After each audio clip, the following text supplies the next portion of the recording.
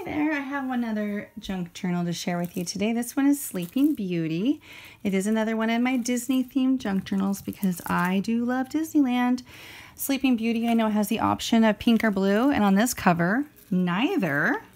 But for my daughter, I had to do pink. She wondered when she was a little girl, why, oh why, oh why we did not name her Aurora instead of Guinevere. I personally think Guinevere is a pretty good name, but you know, whatever. So this one is not all princess themed, but I did select a lot of princess stuff to go in here. So I tried to do a lot of pink, a lot of purple, the teals.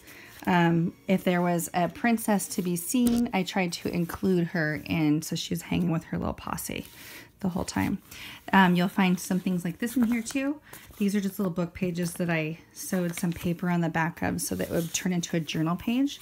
So there's Jasmine journal page, and then there are pieces of, this is the Sleeping Beauty's castle. If you're wondering what I'm listening to, it's a little bit of the movie is playing. But there is ephemera in here that is more traditional junk journal ephemera, in addition to things like this. This is a comic book that a friend gave to me that's got Pluto in it, as well as like this kind of thing. Like I've got a lot of DVD covers that my cousin donated to me. She was going to throw them away and recycle them, and I was like, I'll take them. As well as like map stuff. And then like here's what I would consider a piece of traditional junk journal ephemera. And then we've got Ariel with a little artsy. So all throughout here is all kinds of just different stuff to stuff it in.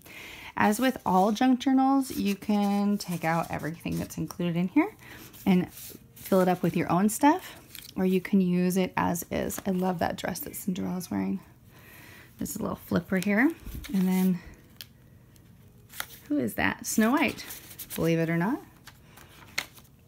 A Hercules DVD cover, or that's actually a Blu-ray cover. Ooh, fancy schmancy. And then all of my books, my Disney books, always have a map at some point in them. Just because I like the map. I think that Disneyland has done a beautiful job of designing those maps as art pieces as much as they are just functional and useful. I love these like wads of texture. They just look cool, I think. So perfect for a junk journal. I know I'm flipping through this one a little bit on the fast side. It's just because I do have other junk journals as well, and I just kind of wanted to give a sneak peek of what this guy looked like because I just think it's pretty. This is certainly not Princess. Well, I guess it is. There's Princess Leia and Queen Amidala. What am I thinking? My daughter liked those as much as any other princesses when she was little. Each of these has a little something tucked inside. And lots of map covers. Don't know if I mentioned it before, but I have, whenever my friends go to Disneyland, I always have them bring me back some maps. And I've even told students before, I'll pay you for maps that you bring back. So anyway, we're coming to the end of this one. I just love this cover. It's so pretty.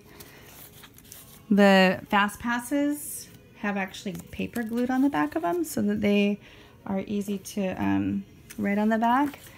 And then there's a little bit more legend. So this is the Aurora junk journal. I wanted to say thank you for coming by and taking a peek at her. She's beauty, and she's available on my Etsy shop until she sells out. Have a great day. Thank you.